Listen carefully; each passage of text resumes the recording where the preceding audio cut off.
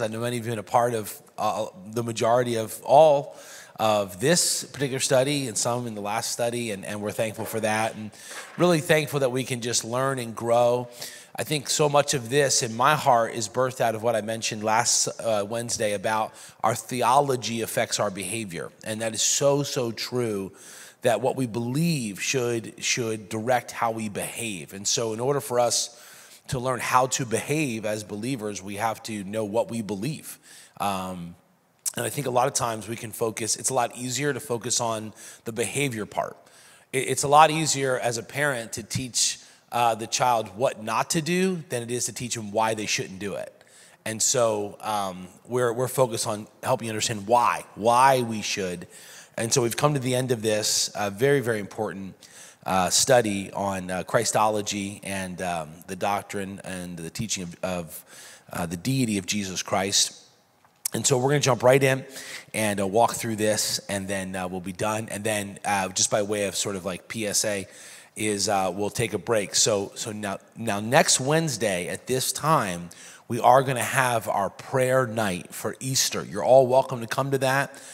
We've never done one of these since I've been here, and it's never too late to start. So we're going to start this next Wednesday. So the prayer night is really focused on Easter and just praying for Easter, praying that God would work, maybe praying for specific people that maybe you have invited or you're hoping to come or be a part. And it'll sort of just be like this. We'll gather everybody, I'll say a few words, and then we'll break up into just partners. You know, you can pray with your spouse or a friend, and we'll just pray. We'll throw out some prayer requests, and then I'll close it out in prayer. So it won't be a super long night. Kids are welcome to come. It's going to be a little, little noisy. That's okay. I think it's good for the kids to see mom and dad or adults on praying to the Lord. And so if they get a little rowdy, it's okay. It's prayer. God can hear through their voices. So that's just going to be a night where we gather together and we just pray for Easter. I'm really excited for Easter, what God is doing. 2 services. We're seeing people sort of engage online we've been promoting it and things like this. So we're very thankful for that. And so we're just praying that God will work. So that's next Wednesday. And then you get a break. All right. So the following week, all the way through the month of April, it will be no Wednesday nights. It'll be a break. So you enjoy that time. And then we'll start right back up with our next study the first Wednesday in May. And we'll go all the way through until July, and then we'll take another break, and then we'll start back up. So that's sort of the plan. But here we are tonight, lesson number 5. The title is Jesus Christ as the Object of Worship.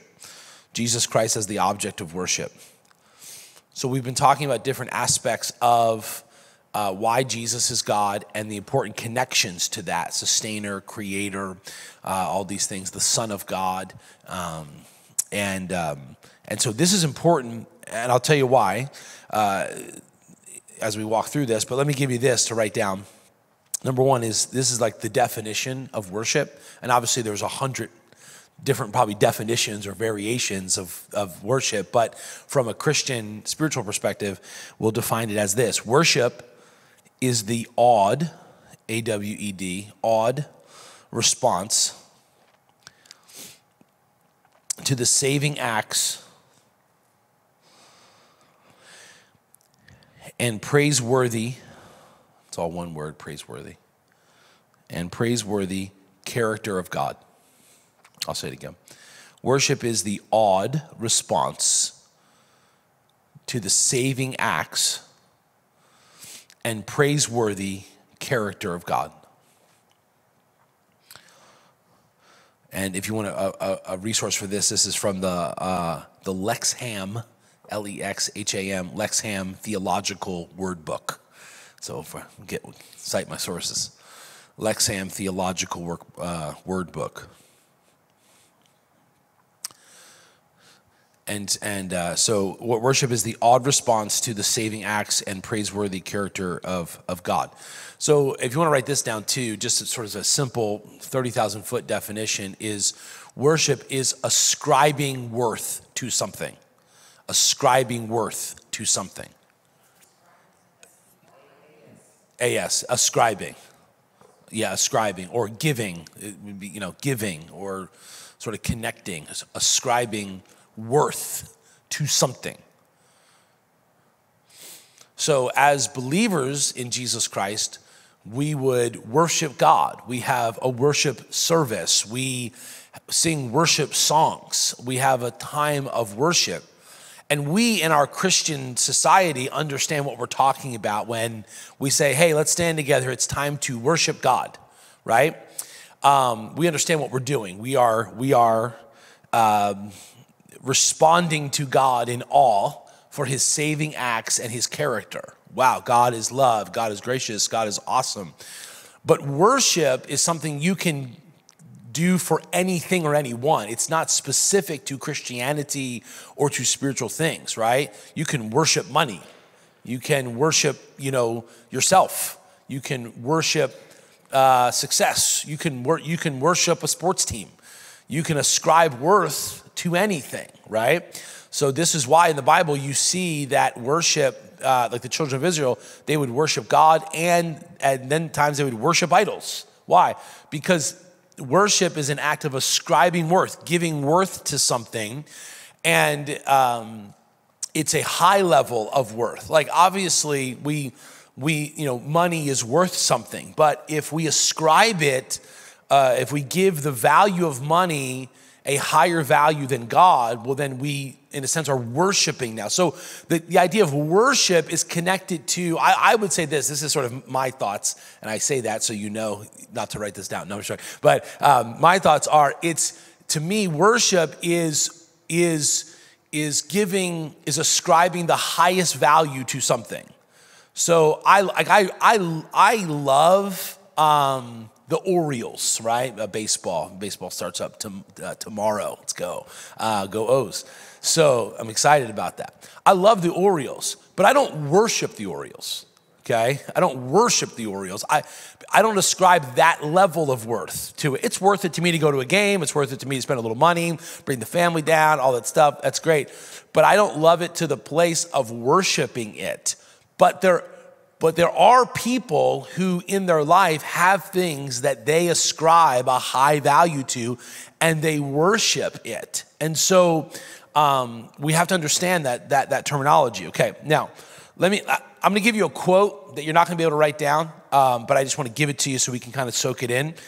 If you want, I'm going to leave my book up here after the service. Angela mentioned getting some notes on it. If you want a copy of it down, you're welcome to. You don't have to. But let me give you this. This is Jonathan Edwards, who is a Puritan theologian, Puritan preacher. Some of you may know the message, Sinners in the Hands of an Angry God. Some of you may have heard of historically the Great Awakening. So the Great Awakening was begun historically by a message preached by Jonathan Edwards, a Puritan preacher, who oddly enough literally wrote out his entire message. He manuscripted out, and he would stand behind the pulpit and look down and read the entire thing, right? And even in that, God moved greatly and mightily to bring about revival.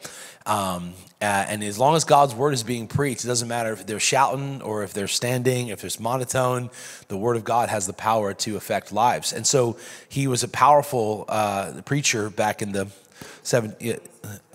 Around that time, Jonathan Edwards.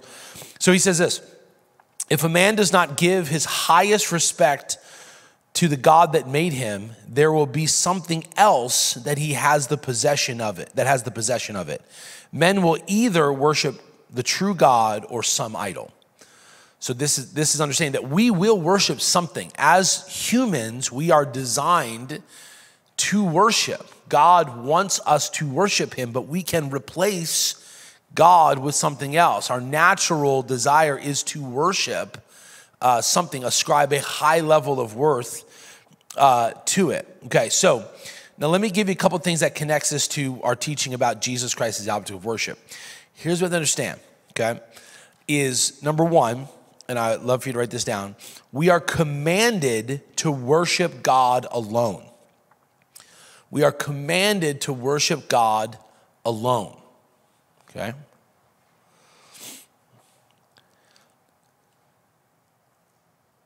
And this comes from God, okay?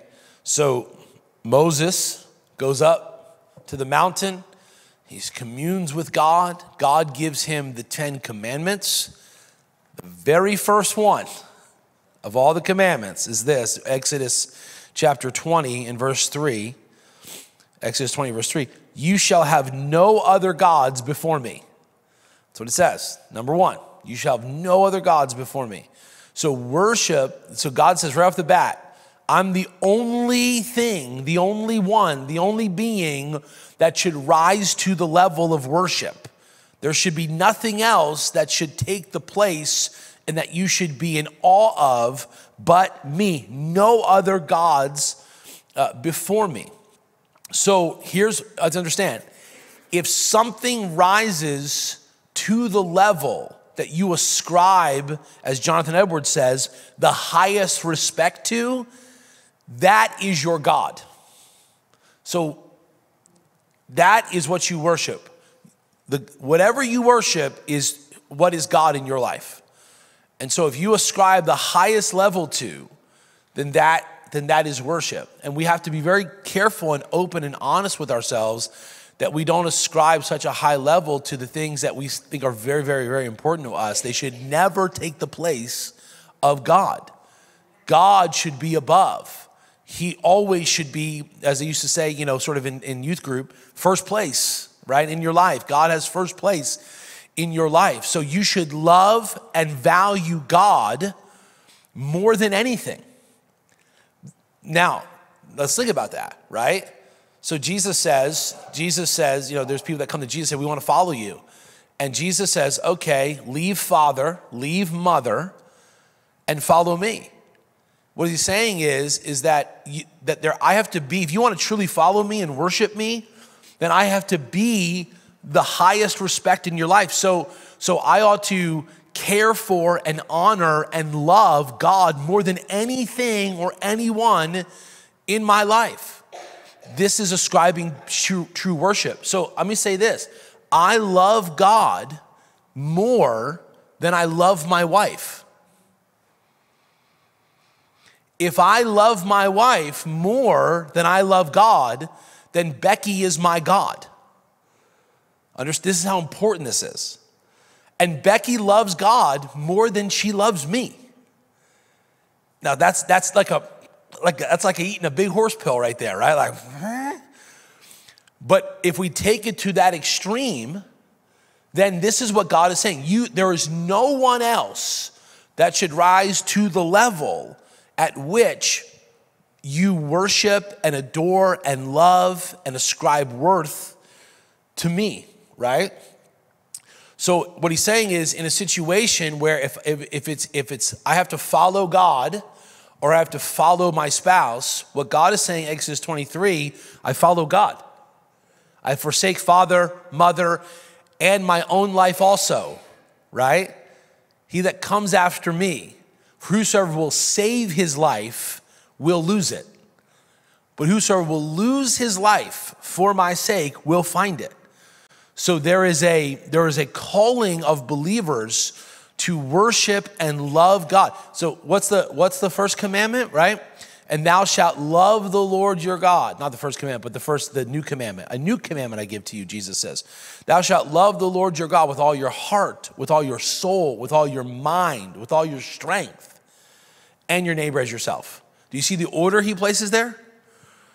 And here's the other connection. The other connection is this, and just this is not like a marriage or a family thing, but we'll go there for 2 seconds. I cannot love my wife the way she should be loved unless I love God the way he needs to be loved. So there's a connection. If I love the Lord with all of my heart, and with all of my soul, and if I ascribe to him the highest worth, then I can love my neighbor as myself. And so there's an order there. And so as we think about that, God is to be worshiped and he is to be praised. He is to be reverenced. He is to be adored. He is to be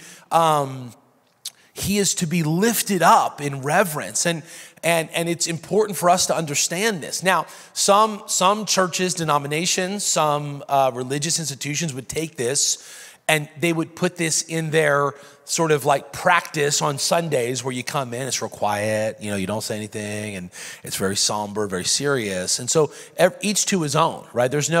Because the Bible talks about, I'll mention it this Sunday, about praising the Lord loudly, right? Palm Sunday is this Sunday where Jesus rode in on the donkey and the palm branches. So we're going to jump out of John for two Sundays, and we're going to do Matthew, which is Palm Sunday, and then another one for Easter, which talk about the risen King. But it's interesting when you study out Matthew 21, where Jesus comes in to the city of Jerusalem riding a donkey, and the Bible says that they shouted loudly. Like they were not ashamed at all to declare Hosanna, right? Blessed is he. And the Bible says that the city of Jerusalem was stirred. That word stirred Greek is seo, which is the root word for seismo, which is where we get our word seismograph, which means earthquake. So literally they're saying the city was so stirred, it was like an earthquake that was happening because of the praise of the Lord. But either way, what it should be is reverential and respectful and not self-indulging. So when we worship God, we are doing it to take the attention off of us and onto him. So this is how you know to me, I would say it's wrong worship. But I would question worship that draws a lot of attention to me, right? Look at me, let me, and doesn't necessarily focus on the Lord, right? This is why at Heritage is very, very important. This is a little insider. See, when you come on Wednesday nights and you stay till the last week, you get insider information, all right? This is behind the scenes at Heritage, right? So I want you to notice this Sunday. So notice this, if you remember it, notice it. When we plan our worship songs and our worship services, we actually have an order in which the songs go. So the first song is always what we call a gathering song. It's an upbeat song that focuses on thanksgiving, on general thoughts about God, right?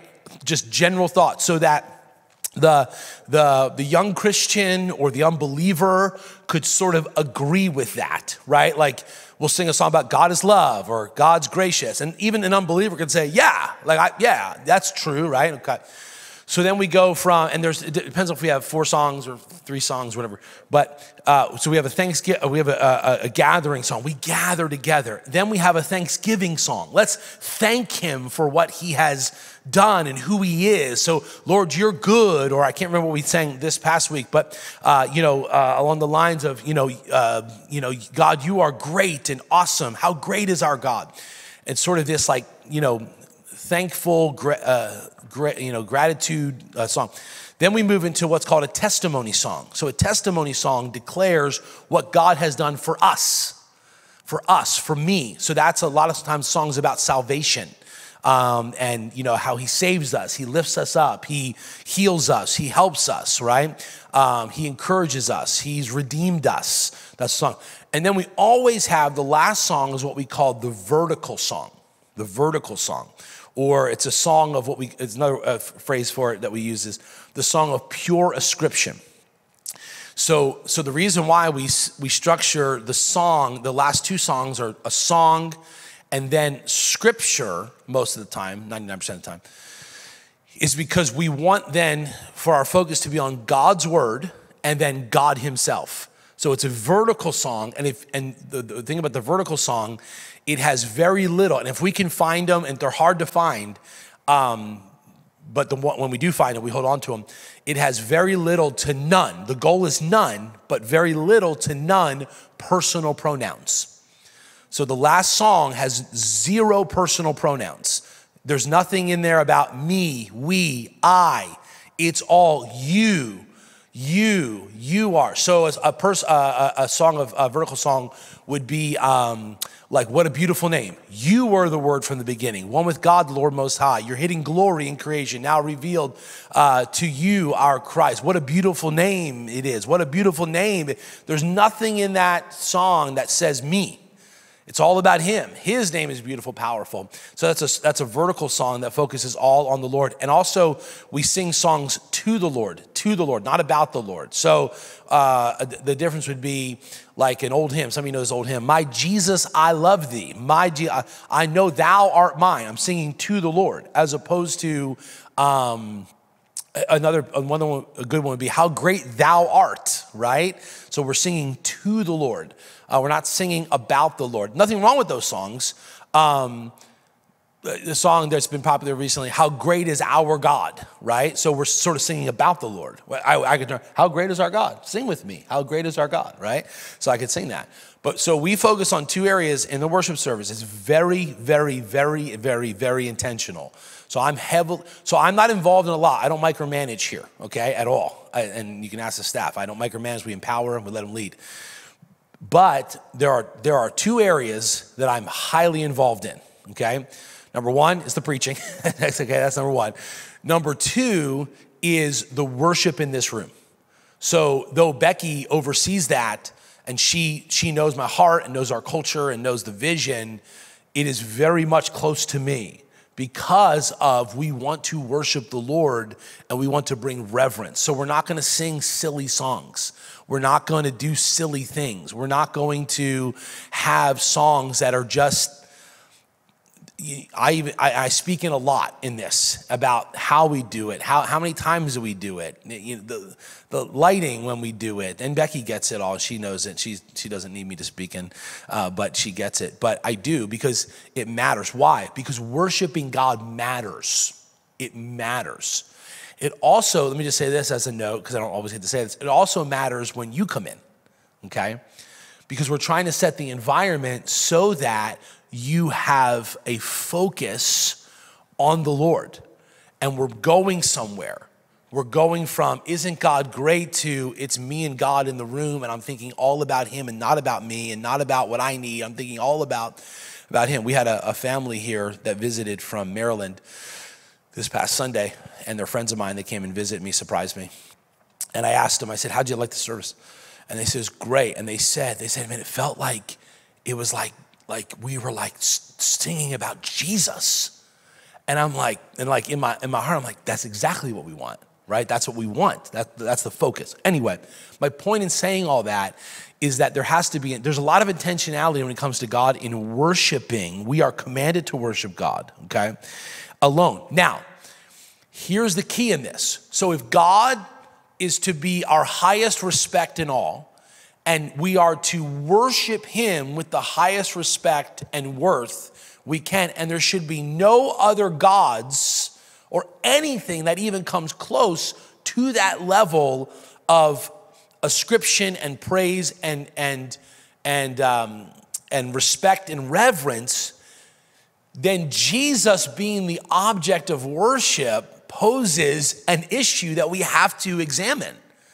If we are to worship Jesus as we worship God, then one of two things is true. Either we're going to replace God with Jesus and worship him, or Jesus is God, so it's okay to worship him, right? I'm going to take the latter, all right? I'll take the latter for 200, all right? So that's where Jesus as the object of worship is not like, yeah, of course we worship Jesus. Like, of course we do, right? I mean, he's like Jesus. No. For us as believers in Christ to worship Jesus, what we are declaring when we worship him is that he is God. That's why we worship him. We worship him because we believe he is God. Now, I'm gonna give you a couple things here that'll help us understand this a little bit more, because the Bible shows this. Number one, you can write this down.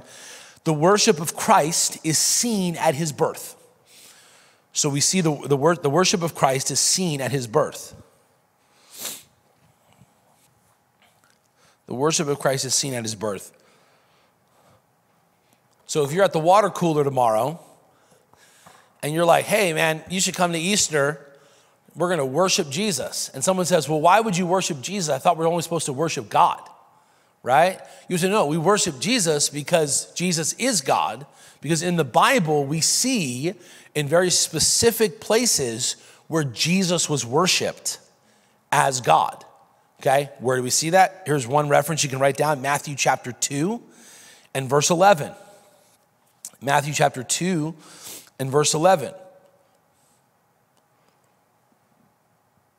So this is where the wise men came to Jesus. Side note, not at the manger, all right? So the wise men, your nativity scene is unbiblical if you have wise men at the manger. What I would do is I'd set up the nativity and I'd put like the wise men like 2 feet away, all right, to signify the right biblical. They were in close proximity, all right. They were coming, all right, but they weren't there. How do we know that? Matthew chapter 2 and verse 11. I'll read it to you. It says this: "And going into the house, they saw the child with Mary, his mother, and they fell down and worshiped him." Matthew chapter 2 and verse 11. They worshiped him, okay? "Then opening their treasures, they offered him gifts, gold, frankincense, and myrrh." So the first thing the wise men did, these educated men, these men of scholarly understanding, they come in and they fall down to the feet of a baby who's like 8 days old. And the Bible says they worshiped him. So when they worshiped him, it wasn't like they were like in awe of him. Again, understand what we're saying. When we see this word worshiped, they were ascribing the highest respect of worth to him as if it was God himself in the manger or in the bed or in Mary's arms. They worshiped him. So we see this at his birth. Why would these men worship him? They worshiped him because he is God, okay? He is God. Now I want you to also, another reference for we see the worship of Christ at his birth is Hebrews chapter 1 and verse number 6. Hebrews 1 verse number 6. Okay? It says this: "And again, when he brings the firstborn into the world, he says, let all God's angels worship him." So when God brings and allows Jesus to be in the world, the Bible talks, Hebrews is a great book. I'm telling you, we might be in Hebrews here in 3 years when we're done with John. But Hebrews is a great book where it talks about how he was better than the angels. So much so that he should be worshiped. God told the angels in heaven to worship him. Why would God do that? Because if God is telling the angels to worship something else, then either God is contradicting himself because he says, I am the Lord, there's no other gods before me. So he says, I want you to worship this firstborn, this child, this baby, worship Jesus. And he also says, Exodus 20, don't have any other gods before me. Well, God, what do you want us to do? Do you want us to worship Jesus or do you want to worship you alone? That problem is fixed if Jesus is God.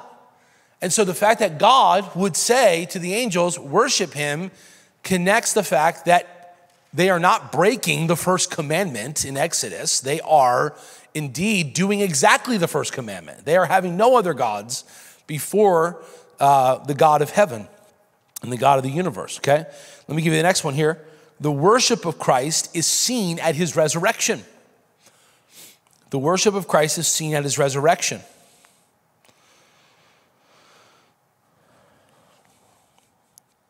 The verse for that is Matthew chapter 28, verses 8 through 9. Sure. Matthew chapter 28, verse 8 through 9. The worship of Christ is seen at his resurrection. Matthew 28, 8 and 9. It says this: "So they departed quickly from the tomb with fear and great joy and ran to tell his disciples." This is the women that were at the tomb, Resurrection Sunday. They saw that he is not here. They said, "Why seek ye the living among the dead? He is not here." So they're running.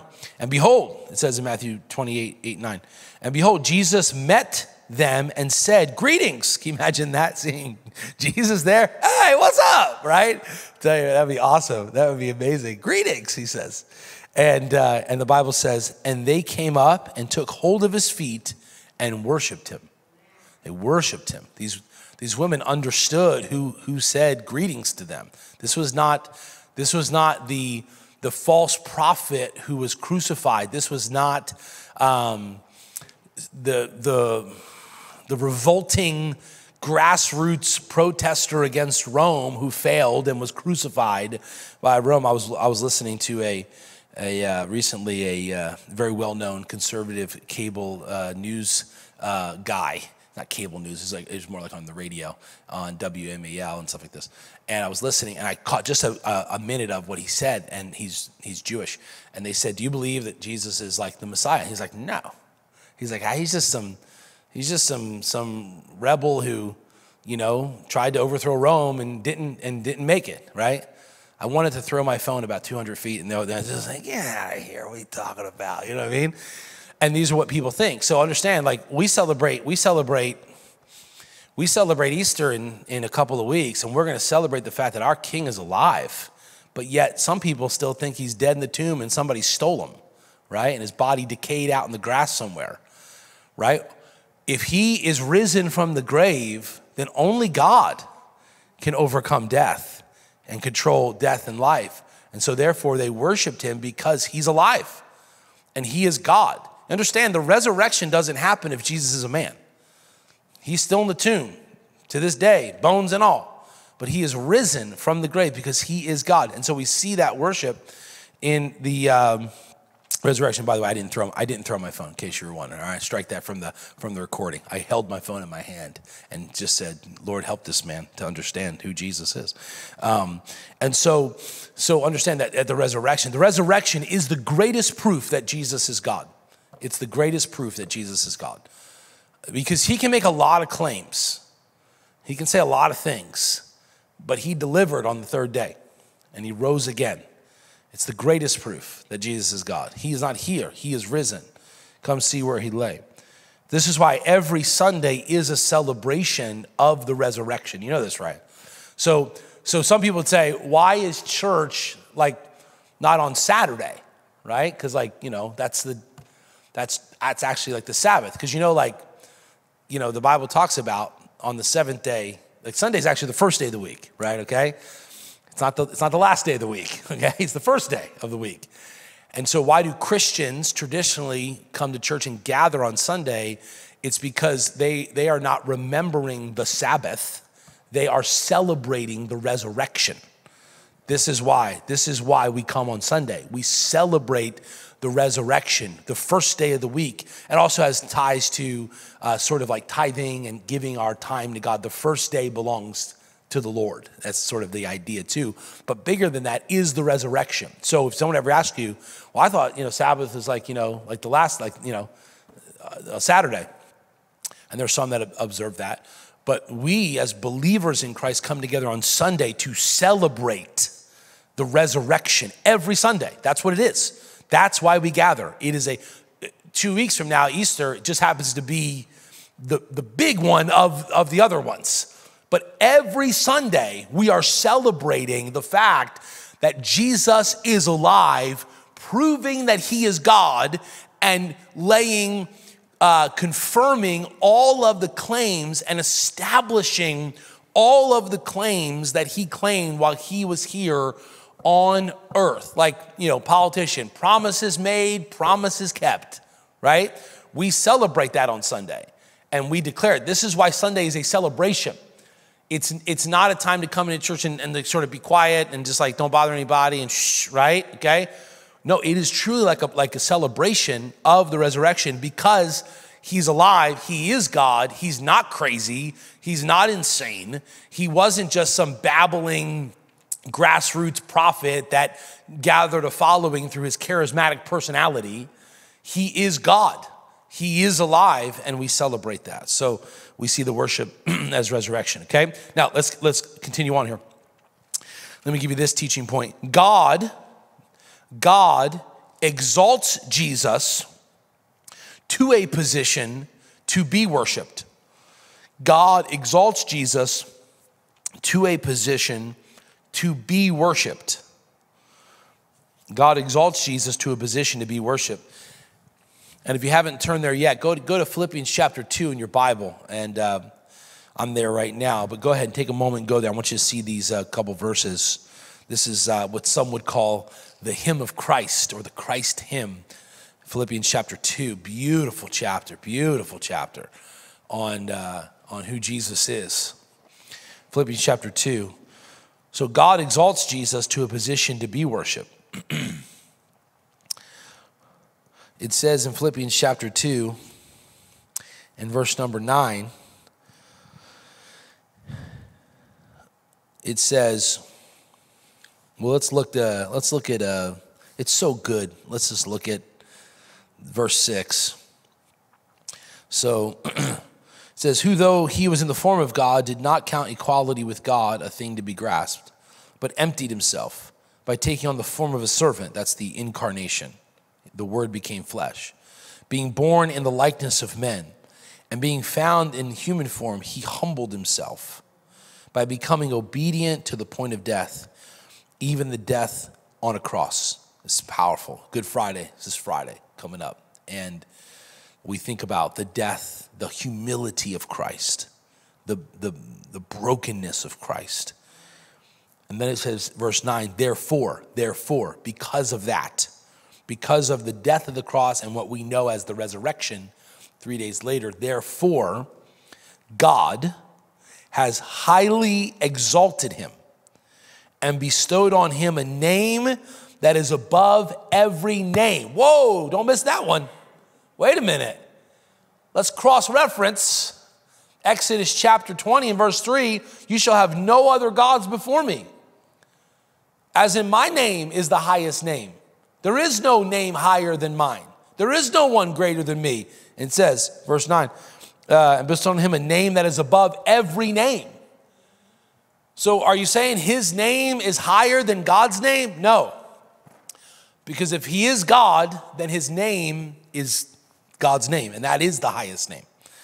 So it says, verse 9, above every name, so that at the name of Jesus, every knee should bow, in heaven and on earth and under earth, and every tongue confess that Jesus Christ is Lord, to the glory of God the Father. That verse right there is so packed, it's unbelievable. God doesn't share the Bible says God doesn't share his glory with anybody. The Bible talks about that the name of the Lord is high and lifted up and exalted.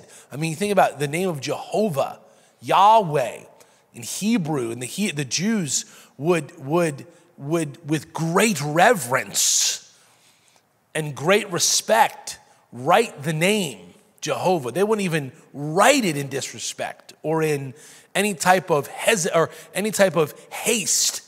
When they even wrote his name, it was with reverence and respect and awe. This is Yahweh, this is Jehovah, this is the one who dwelt between the cherubims in the Holy of Holies that no one could see or even experience. There had to be a veil that covered it. God is saying, this Jesus is the one exalted above all. He has my glory. His name is above every name. He is God. And we see God positions him in that place. And I love that promise that says one day every knee will bow. There won't be you can be atheist or agnostic. You can mock Christianity. You can scoff in your intellect at what the beliefs of the Bible are. You can discredit the Bible. But my friend, one day every knee will bow. Everyone will say, and my heart is that they bow now so that they can trust Christ as their Savior and avoid coming judgment. But regardless of that, every knee will bow. There won't be a politician or a king or a pundit or a scholar or somebody who has sort of disregarded God that one day will not confess Jesus Christ is Lord. And so this is where the Bible says, let not your heart be troubled, John 14. You don't have to worry about it. God's got it taken care of. That's one of my phrases I tell my wife all the time. My wife and I, we've married almost 20 years. And one of the things I always say to her is, don't even worry about it. Don't even worry about it. That's what I say. Don't even worry about it. I say it like a New York mobster. Don't even worry about it. I got to take care of it. Forget about it. Don't even worry about it. All right? That's what I say to her all the time. She'll call me, like she called me, a couple times today and had a couple things going on. And I said, don't even worry about it. I got it. Don't even worry about it. She knows I say that, right? Don't even worry about it. I don't want her to worry. I want her to, just enjoy your life. Go enjoy it. I'll take care of it. And that's, I think that's what Jesus is saying. Like we're so like, oh man, like look at this person, look what's happening over here. God tells you, don't even worry about it. They can say what they want to say. One day they're going to bow. One day they'll confess that Jesus Christ is Lord. Don't even worry about it. And so I think we have to understand this. We have to understand that one day every knee will bow. We see that God exalts his position to be worshiped. Let me give you this last one here. I think it's the last one. Yeah, last one here. Is this. Is Jesus Christ, it's plural, like possessive, Jesus Christ's divine role as Savior makes him, this one's a longer one, Jesus Christ's divine role as Savior makes him deserving of our worship. Jesus Christ's divine role as Savior makes him deserving of our worship. So he is deserving. Jesus Christ's divine role as Savior makes him deserving of our worship. So now we are to ascribe worth to God, right? But we ascribe it to him for two reasons: who he is and what he's done. That goes back, if you look up at your notes, at our definition, that worship is the awed response to the saving acts and praiseworthy character of God. So that definition fits how we approach God. Why should I ascribe worth and highest respect to God, and in turn Jesus? Because of who he is and what he's done. Who he is and what he's done. This is why I give him my worship. I give him my praise. I offer it to him. And I exalt him. So this is why. This gives us the reason. Why? Because what he has done. You want to write down this reference? Revelation chapter 5, verses 12 and 13. Revelation chapter 5, verses 12 and 13 says this. I hear some Bibles rustling, so I'll wait a minute. Let you get there. Revelation 5, 12 to 13. You don't hear that as much anymore now, but back in the day, man, when even in church, you always hear these people with their Bibles rustling, like this. My pastor, he's funny, growing up back in the day, they had Bible covers. Maybe some of a Bible cover, has a zipper on it, right? And so there was a couple times where he was sort of winding down, you can tell he's winding down. He sort of does like what I do, I do what he does. Can I get quiet? All preachers do that, at the end, here, now folks, as we close out this morning, it's just a thing. And you could tell, like when he was winding down, all of a sudden, if you listen clear enough, you hear the congregation zip, zip, zip, zip. And one time he got so annoyed with it, he said, "Don't zip me yet." He goes, "I'm not done. Don't zip me." Right? He used to say that all the time. "Don't zip me." Zip, zip, zip, zip. Oh, winding down. Zip, zip, zip, zip. Zip it up. So, but anyway, that's why I encourage you. I do encourage you to bring a Bible. I know some of you use the app and stuff, and that's fine as well. But there's something about having a Bible and just making it your. I don't know. There's no biblical thing on this, okay? But it's just more of a preference. I think there's something about having a Bible, looking at the words is very, very important, and we try to encourage that. And but you hear those pages. Okay, I digress. Got my rustling. All right, page. So Revelation chapter 5, verse 12 says this: "Saying with a loud voice." I love that verse. With a loud voice, praising loud in heaven. Hey, let me say this right now. It's loud in heaven. Okay, all right? So every Sunday, we're trying to be like heaven, amen? Come on now, right? Amen, I'm trying to be like heaven. I'm start telling people that when they say, "It's a little loud in here." I was trying to be like heaven, amen? I'm just joking, I digress. All right, so Revelation 5, it says this: "Saying with a loud voice, worthy is the Lamb who was slain to receive power and wealth and wisdom and might and honor and glory and blessing. And I heard every creature in heaven and on earth and under the earth and in the sea and all that is in them saying, to him who sits on the throne and to the Lamb be blessing and honor and glory and might forever and ever." Powerful verses that remind us that Jesus Christ, worthy is the Lamb who was slain. He is worthy of our worship. He took our penalty, paid for our sin. What he has done for us is enough to worship him for all of eternity, that he would come and take our place. He is worthy. So if you're trying to figure out where to give your highest worth to and highest respect to, let me point you to the one who took your sins, who paid your price, that alone, he is worthy. And even if he didn't do that, he and who he is worthy, that he is gracious and loving and powerful. But praise God, he did that. And that's why the Bible says we love him because he first loved us. Our love and worth to him is for all that he has done for us. And I would encourage you, as you think about your relationship with Christ, to find a quiet 2 minutes in your life and in your day and just ponder the goodness and grace of God. Allow it to overflow in your life. Allow it to wash over you like a wave in the ocean. Let it knock you back. Let it wake you up to the goodness and grace and mercy and power of God, that he alone is worthy. And why would I not ascribe worth? Why would I go after vain idols who cannot give me pleasure, who cannot satisfy me, why would I give worth to anything else in this world? Why would the things of this world matter so much that it would cause it to replace the one who gave me everything? See, this is our theology, right? So this is where our theology will dictate if we truly worship God, if he is the most important thing, then we will seek to love him and please him above all. Above all. This is where the apostle said we ought to obey God rather than man. And you'll find yourself doing things you would not normally do out of your love and worship for God, for Jesus, and what he has done.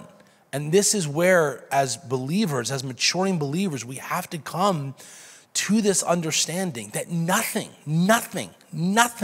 takes the place of God. Nothing.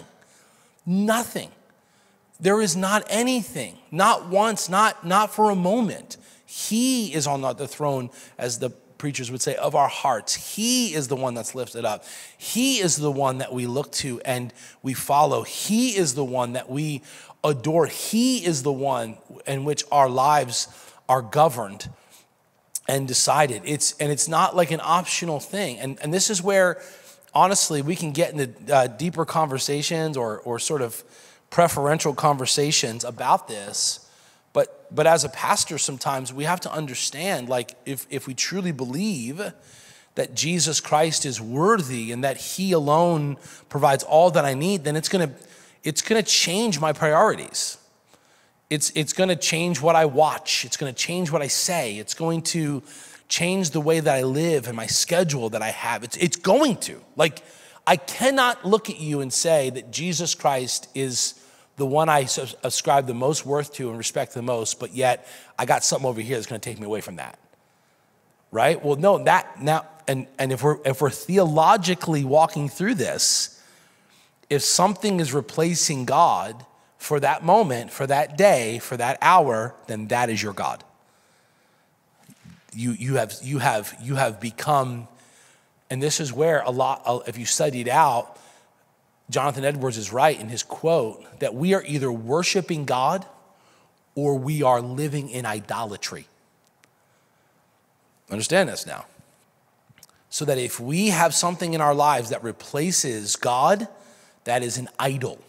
And ultimately, all roads lead to idolatry, that we are worshiping it in a way, and that we need to trust in the Lord. And there's so many practical things. And I know in life there's a lot of things that happen, but we need to alter and sort of course our lives in a way that would reflect what we believe, right?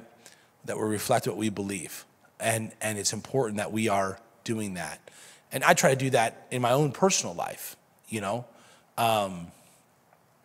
and make sure that God is first. This is why we pray for every meal in our home.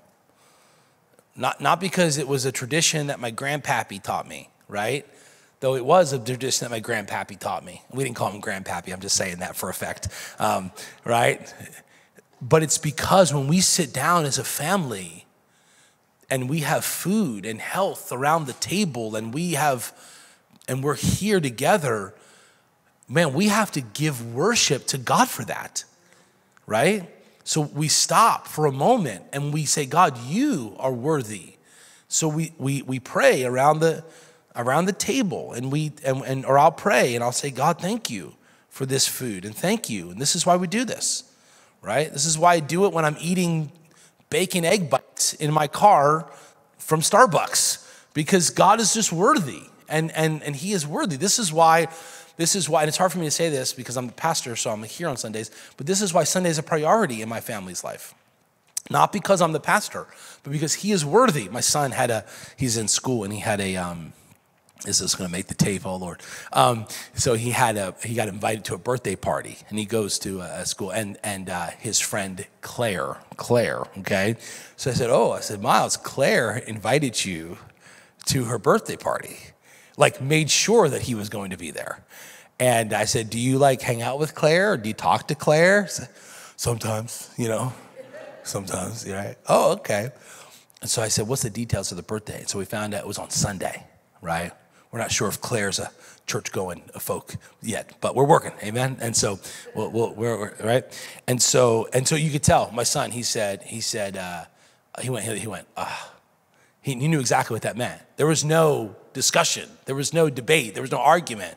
He knew Claire's birthday was at 11:15 to 1:15, and our service is at 12. There wasn't even a discussion. I mean, we didn't sit there and go, well, maybe we can skip this one time. Right? We didn't do that. Now, here's what we did, though, just to give you practical, okay? Here's what we did. Miles came to church. He came, and he left a little early. And for us, that's okay. We're okay with that, right? He was a part of his program. He was a part of the church. Matter of fact, he was here longer than anybody because he comes at 7:30 in the morning. So, but he was here as part, and Becky and I talked about that later, and we said, look, it's not that he can't go to Claire's birthday party. It's just that Claire's birthday party is never going to take the place of God. And so and I'm trying to teach my son. What I don't want, just in case you're wondering, I don't want my son to be like, man, I hate life because all my dad ever did was like shove me in church, and I had to be there for 14 hours, and I missed birthday parties, and I couldn't do anything, and I hate my life now, and I'm going to rebel, and I'm going to go and sow my wild oats. I don't want that either. So what we try to do is we try to plant the seed in his heart that number one is church. But you know what? Hey, we can step out just a minute or two early. It's okay. And we can get to the birthday party. Right? So this is important for us as believers to practically understand and follow this. If God is to be worshiped and Jesus is to be worshiped, then it will affect the way we live. And it's important that we understand that. And so with that, I open up to any questions, thoughts, comments about this or anything else about the deity of Christ as we close out. Speak now or forever hold your peace, because I'm not sure when we'll get back here, so to this particular topic. So yes, in the back. Yes, ma'am. That's my fault. Yeah, so forgive us if you've been looking for that. It takes a minute to get them up because they are large files, so we'll get them up there. Don't worry. We'll make sure they get up by tomorrow is our goal. Thank you for that. We missed a couple of, they're not on YouTube. We didn't get a couple of files on YouTube. We've been like full Easter mode, getting things ready. Got all kinds of stuff. We got new lights up here, all kinds of fun stuff. It's gonna be great. Any questions, comments, other things? Yes, ma'am. The public school calendar, we have gotten so far away from God. It was just so disappointing to me that they have their spring break the week before. Yeah. And I know the Christian school calendar, they have theirs the week of. Yeah.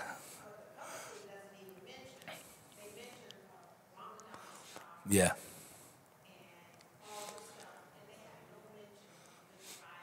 Yeah. Yeah, just to reiterate what you said, Gay, is our society is pushing out God, and let me say this: Christians have operated in much larger pagan societies than this one, right? But I think for us, because we are one nation under God and we were founded on that, to see us removed from that, it can be shocking, I think, of just so many things that we can think about and this is where, and I think I've mentioned this in this study or maybe the last one before, that, yeah, I did. I mentioned this study about, the goal of Christians is not to make institutions Christian again, but it's to make more Christians in that institution. and to be a light and shine the light of the gospel. Because if we are living out what we believe, it will draw the attention of unbelievers. We see this in Matthew 21. They come into the city, Hosanna, blessed is he that comes in the name of the Lord. They are not ashamed at all to praise the Lord. And the Bible says the city of Jerusalem responded with this question: who is this? Who is this? And so as we live out our faith and our theological understandings, it will draw those that would say, tell me why you live that way. Tell me why it's important. And even on that note too, it's just, so many tragic things happen even this week. Tragedy, again, in Nashville with a shooting. And, I thought about that. I dropped my kids off this morning to school. And as I did, I'm just being vulnerable. See, you get really behind the scenes here. I just cried as I dropped them off and just thought about that pastor who if you follow the news, there's a pastor who lost his daughter in a tragic school shooting. And I just thought about my kids, and I just prayed, God, protect them, keep them safe, and watch over them. And I wrote an email to the school asking them for their emergency policies. I did all of that. And I said, just want to make sure we're aware of what's going on here. I want to make sure, right? And so, it's one of those things where, this is where it's in times like these, like in these sort of like, I don't understand times, where your theology will keep you strong. I don't know why, but I know what. I don't know why. I cannot in any good logic explain why that happened, or why God, if we believe he is sovereign, would allow that to happen, that he wouldn't stop that evil. I'm thankful for the brave men and women who rushed in, thankful for our law enforcement officers who eliminated the threat, but I don't understand. But if I have a strong theological foundation, then I won't be shaken by that. I'll know that in some way God will work all things for good, that he is in control, he is sovereign, and he will be glorified through this. This is what I know, though I may not be able to see it now. And so it's important that we understand that. And that's why, just by the way, just a side note, I may mention this on Sunday, so I'm trying to practice it now, this is why we hire a law officer every Sunday. That's, we contract that out. That costs money. We're happy to pay that. This is why we do that. We take this very seriously. Matter of fact, even through this, we've had conversations about even taking additional steps to make sure that this is a safe place. One of the things that was mentioned, I heard a police officer in a press conference of this tragedy. He said this, and I saved it, and I'm going to bring it up to our leaders on Saturday. We have a leadership meeting. And the officer said this. He said there was another target, but the suspect said that target was too secure. And I told my wife, I said, I want to be that target. I want to be that target. I want to be the target that's too secure. And so this is why we do this. And obviously we trust the Lord, but we are prudent as well and try to live with wisdom. So I just want to share that. That's my heart, is that I want this to be one of the safest places for you to come and drop your children off and worship and feel safe. And it's like insurance. We hope we never have to use it, but we're glad we have it if we do. Amen. So any other questions? Sorry, a little off, back on the path here. I have 2 minutes still because we didn't start till 8:05 or 7:05, so I got 2 minutes here. Any other questions, comments? Yes. Oh, praise the Lord. Praise the Lord. Yeah, praise the Lord. God's good. Amen. Amen. No, I enjoy it, actually. I really do. It's a different speed for me, and that's for sure. And I do enjoy that. I do enjoy teaching. And this is something that I pray that you can. Let me say this. These studies are not, they're not conclusive, right? They're not like, okay, that's all you need to know about the deity of Christ. That's it. Thank you for coming. They're not in any way conclusive. What they are supposed to be is a catalyst for additional study so that you continue to study and show yourself approved unto God. So let me encourage you to do that. If you want additional resources, I'd be happy to provide those for you in any form. There's lots of different ways to sort of digest media about the deity of Christ, or books or podcasts or articles. Let me encourage you to continue to study it out and grow in the grace of God. Because we are, what are we? We are students of the word. And so as developing disciples, we are constantly developing until Jesus comes. And so this is what we do. And I pray that these will be a help to you. And I pray that you'll be able to understand more who Jesus is. Very excited for our next study. So next week, prayer night. And then after that, take a break. And then we'll jump into our studies, a study on mental health. I'm excited about that. We've got some folks from the congregation here that are experts in that are going to help be a part of that seminar, those studies, and then I'll be bringing some things from the Word. I'm also reading some additional resources right now that are helping me, because I want to be a student as well of this and try to be a faithful pastor to help those that are afflicted and hurting or going through something or don't understand, because we have to walk them through. The key in that, just so you understand, it's the same thing, that the study on mental health is not in any way conclusive. Okay, do these things and you're good. It is very much a catalyst approach to let's begin that conversation and let's continue it on. And it's been really eye-opening already in what I've studied in some of these things. So.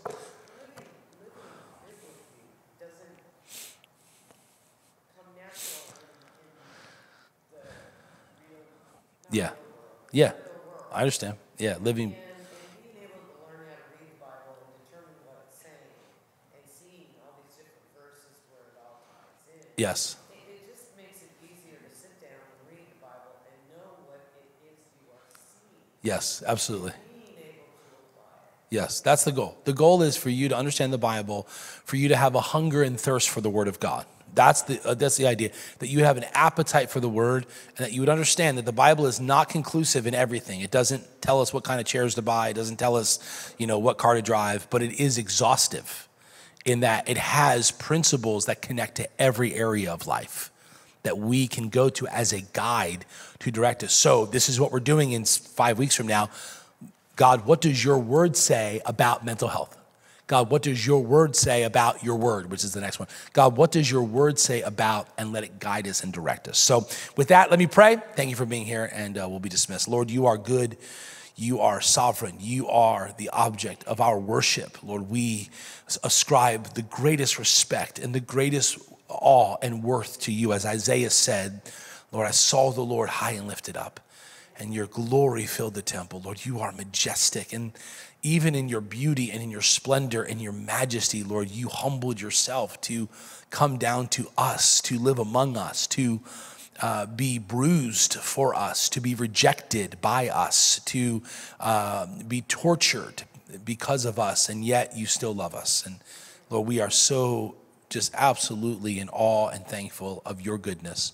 Father, I pray that your deity would be something that we grow in, so that we live out our lives differently, because we truly believe that Jesus is God, that he is the only way, he is the only Savior, you are the only one that's worthy of worship. And Father, may that be reflective in our lives as developing disciples of Jesus Christ, we pray.